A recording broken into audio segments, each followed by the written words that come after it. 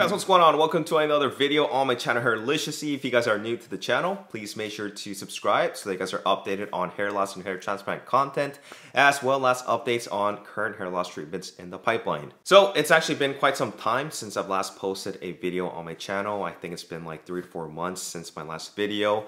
And I'm not going to go too much into detail, but I just needed to focus on other aspects in my life and just go on a hiatus before coming back producing more content. A lot of that time has been going towards my full-time job. If you guys didn't know, YouTube is not my full-time job, and just like most people, I do work a 8 to 5 gig with the federal government. Also, I've been spending a lot more time with family and friends, just going on some vacation. And honestly speaking, I was just kind of burnt out from talking about hair loss and hair transplants for the past few years. But I am happy to say that I am back, as there's been a lot of exciting updates that I have been following and wanting to keep you guys in the loops on. In a separate video, I will also give you an update on my hair loss treatment regimen and also do a detailed video on how my 2 hair transplants that I got at Motion Clinic is holding up. It's already been 7 years since my first hair transplant and over 4 years since my second hair transplant. So I feel that it's time for another update.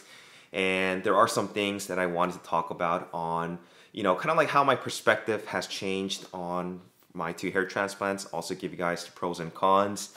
But with that said, in today's video, I wanted to give you an update regarding a very promising treatment that I have really high hopes for, both in terms of efficacy and also for commercialization. And this is going to be Kintor's KX-826, also known as Pyrilutamide. Back in March of this year, Kintor had completed their enrollment of over 700 subjects in China, and they had finally begun their phase 3 clinical trials of Pyrilutamide to test for efficacy and safety. Primary endpoint for the clinical trial is to change from baseline in non-vellus target area hair counts after 24 weeks of treatment in comparison to placebo. And for your information, this is the first androgen receptor antagonist to enter phase 3 clinical trials in the world. Right behind Pyrilutamide is going to be Breezula, also known as clascoterone, which they have also begun their phase 3 clinical trials, but expected to be complete sometime 2025. Now, I'm not a huge fan of Breezula, but we will see how it performs once we get phase 3 clinical trial results. And also, speaking of anti-androgens, there's a lot of people who are currently on RU5841. But the thing is, RU's binding affinity for the AR is on par, if not greater than that of testosterone. But Pyrilutamide has an even higher binding affinity than DHT for the AR. So this alone puts Pyrilutamide as a far more effective treatment as an anti-androgen, as it is going to outcompete DHT completely. And to kind of give you guys a quick perspective, Pyrilutamide binds to the AR with a very high affinity with an IC50 of 0.28 nanomolar. And this measures a drug's efficacy, and the lower this number is, the more potent it's going to be. Whereas something like bicalutamide has an IC50 of 3.1, RU has an IC50 of 1.1. So basically, Pyrilutamide has about 4 times stronger than that of RU in terms of binding affinity for the AR.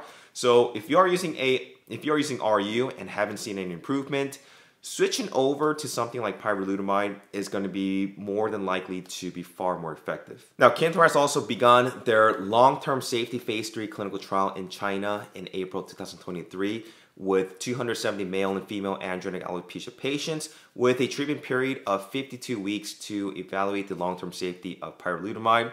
We should be getting an update on that sometime mid-next year in 2024. And I really don't speculate anything major, only because prior trials didn't show any crazy adverse side effects.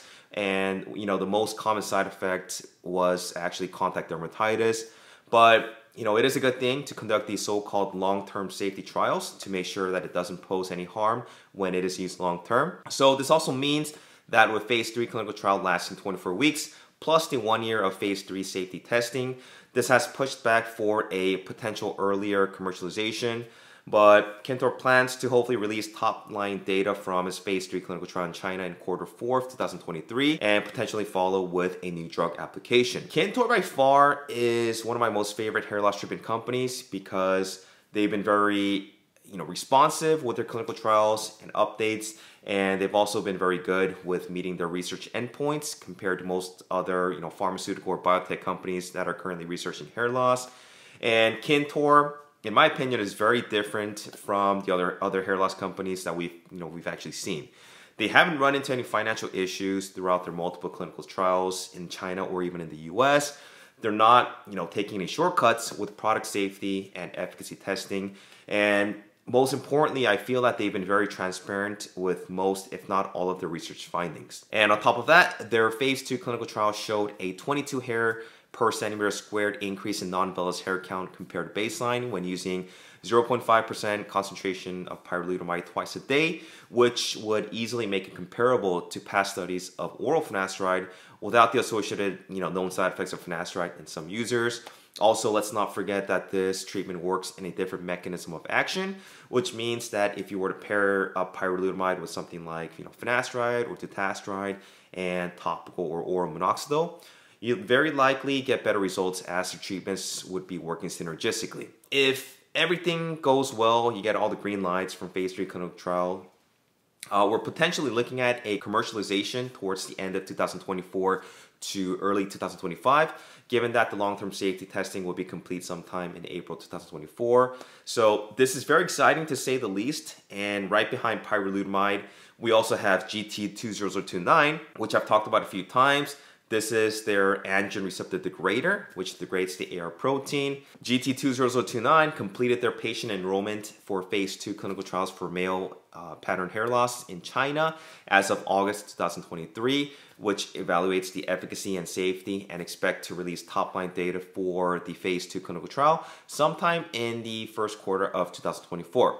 So, this is another treatment that's on the top of my list. I'm very excited to see its efficacy from phase 2 clinical trials. From what we know so far, it should be far more effective and efficient than pyrilutamide in terms of efficacy, and likely needs to be dosed very frequently compared to pyrilutamide. So, Kintor has been very impressive with a huge arsenal of hair loss treatments that are currently undergoing phase 2 and phase 3 clinical trials in the US and also in China.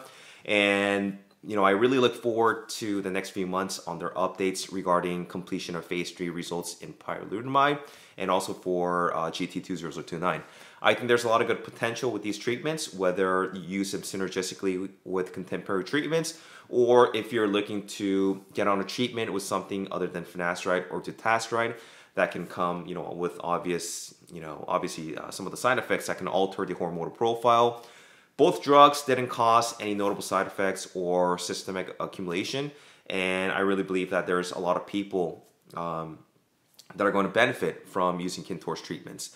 But that's all I have for today's video, guys. It's been, I'm glad to be back. I'll definitely be back with more content. As always, thanks for all of your support. I will be doing another update on Kintor as soon as I get an answer from them on phase 3 results. And I will talk to you guys in my next video. Take care, guys.